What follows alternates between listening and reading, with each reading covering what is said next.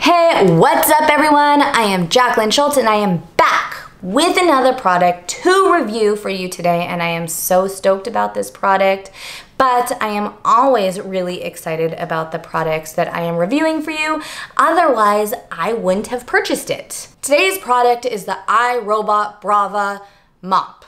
Dun da da da! Look how cute and compact and little and amazing this is. The whole reason why I decided to get this mop is because I previously got the Irobot vacuum. I actually even did a review on the Irobot vacuum, which I will put the link below if you're interested in looking into that. But I loved it so much that I decided to get a second one for my upstairs. When I started researching different models for my second vacuum, I came across this mop and I was like, what the heck? They have a machine that will mop my house for me? I need it.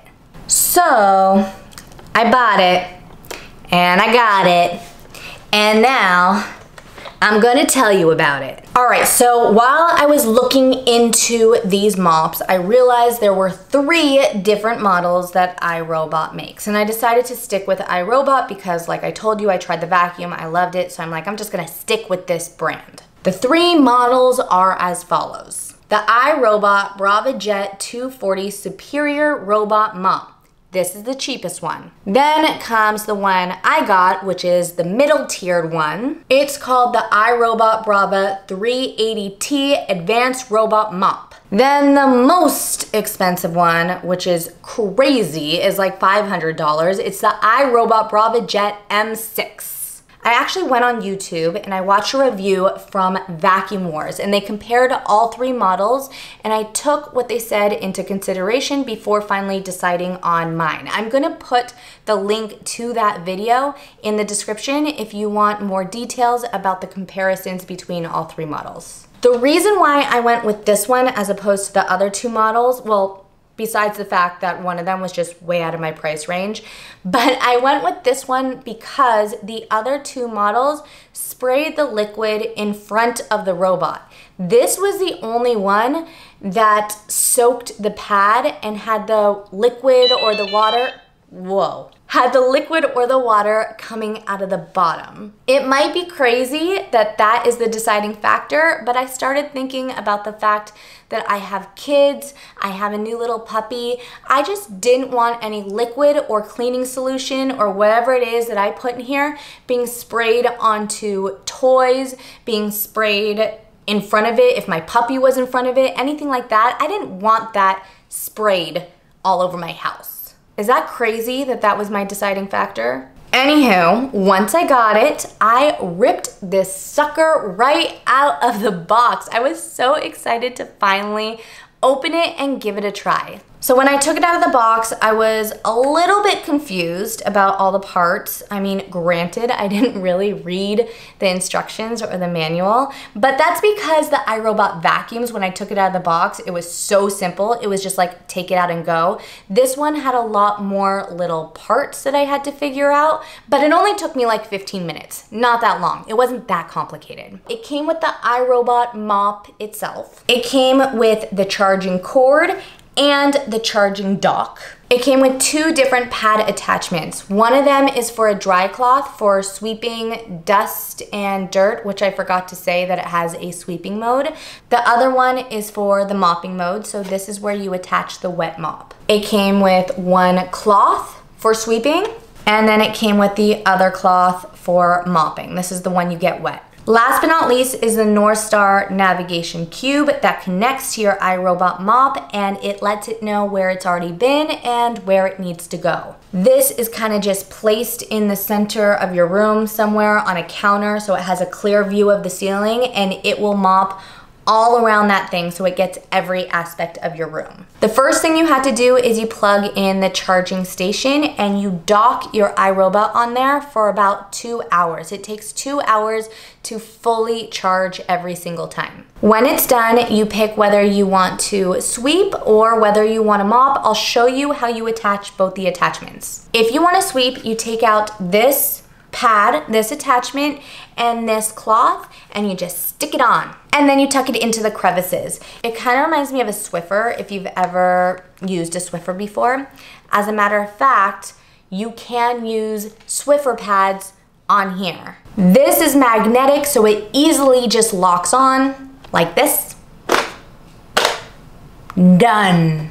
Then you press sweep, it connects to the cube, and you let it go. When it is in sweep mode, it will just go straight lines back and forth and cover all your floors. By the way, this machine works on hardwood, on stone, on tile, on any really hard surface. Then you take this off and you can throw this in the wash. Easy peasy lemon squeezy. Like I said, you can buy Swiffers or you can just take your own cloth and cut it to size and put it in here. They have disposable ones, they have reusable ones. You don't even have to use the Irobot cloths. If you want to mop, you take this pad right here and you can open up this cap and you fill it up with water. Now you could fill it up with regular water or you could put some kind of cleaning solution in there. When I was doing my research, I actually found that Irobot has its own hardwood tile, hard floor cleaning solution, so I bought that. I don't know if it's any better than using like vinegar or your own cleaning solution, but this is the one that I've been using, and you only need about 2 capfuls and you mix it with the water and you fill this up and then you close it back up. Now the cool thing about this pad is right here, it releases the water and the cleaning solution throughout the whole mopping process instead of like that spraying thing that I was talking about earlier in the review, in the video. This is where it releases the water slowly into this cloth. It says in the instructions that you're supposed to get this damp. Do not get it damp.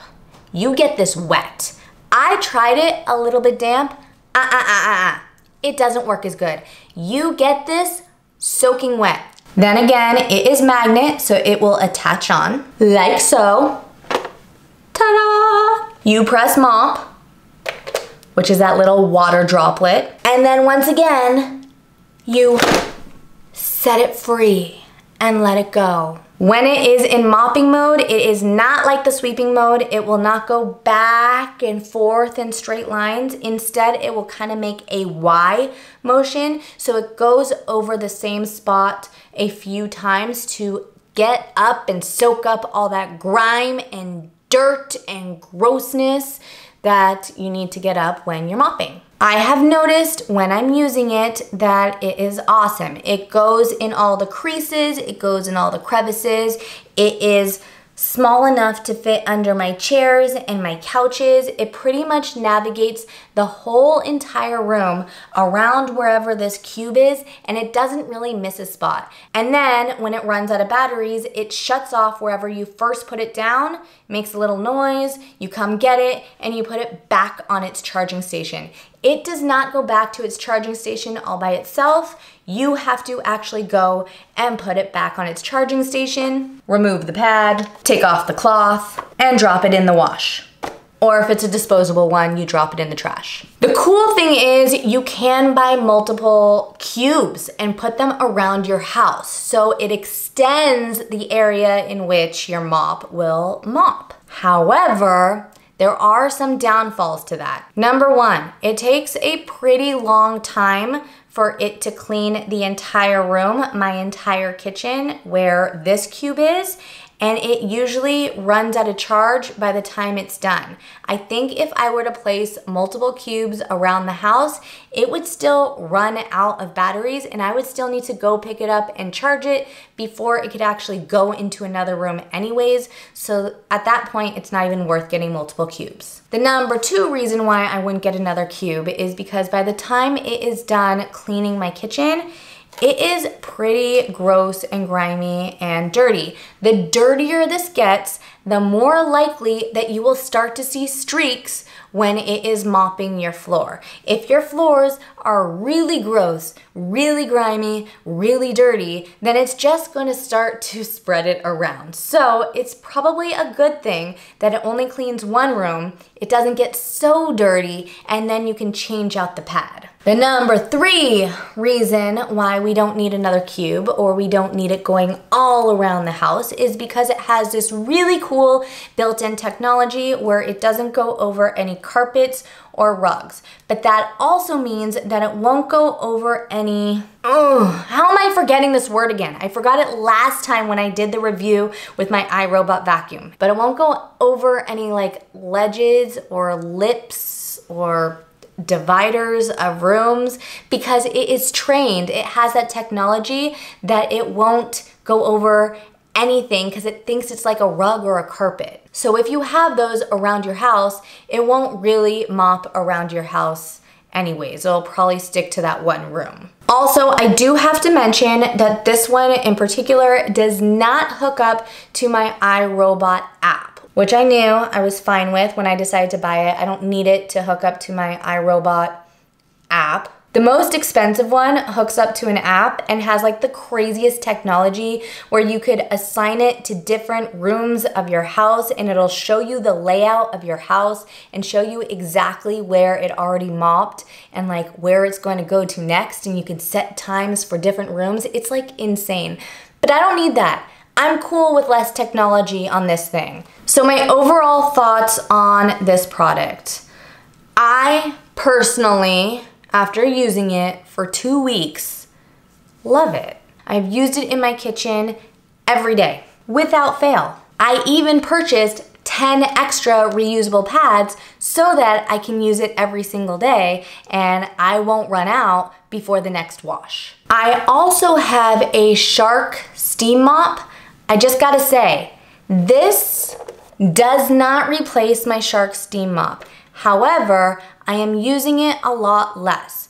I love my Shark steam mop. I was using it every single night, but now that I'm using this every single day, I have only used it twice in the past 2 weeks. I still feel as though that Shark steam mop gets way more dirt and grime out of my floors than this does, especially since it uses hot steam, and hot steam typically kills more bacteria and germs than just water and solution alone. But the fact that I don't have to use my muscles to mop my whole floor every single night and my house is still staying relatively clean is a win. Plus, this thing is like silent. Silent. Not like my Irobot vacuum that I have. You can hear that thing going throughout the house into each room.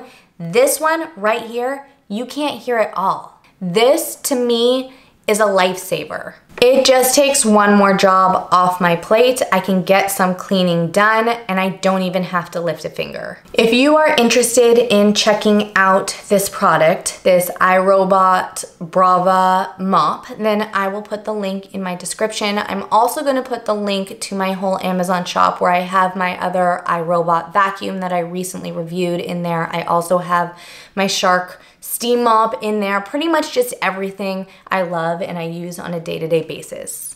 Like I said, the whole reason why I discovered this Irobot mop is because I was looking for a second Irobot vacuum, which I found. It is a different model than the one I previously reviewed. It is a newer model, a more high-tech model. If you are interested in me reviewing that one as well for you so that you can kind of see the difference, let me know in the comment section and maybe I will do that for an upcoming review. If you enjoyed this review and you like just seeing new products, and you may enjoy my channel, so don't forget to hit that little red subscribe button, turn on notifications so that you never miss a video. You can like this, do all the fun stuff that you do on YouTube. Thank you so much for watching, and I will see you guys again next time, next week, next Friday for our next review. Bye.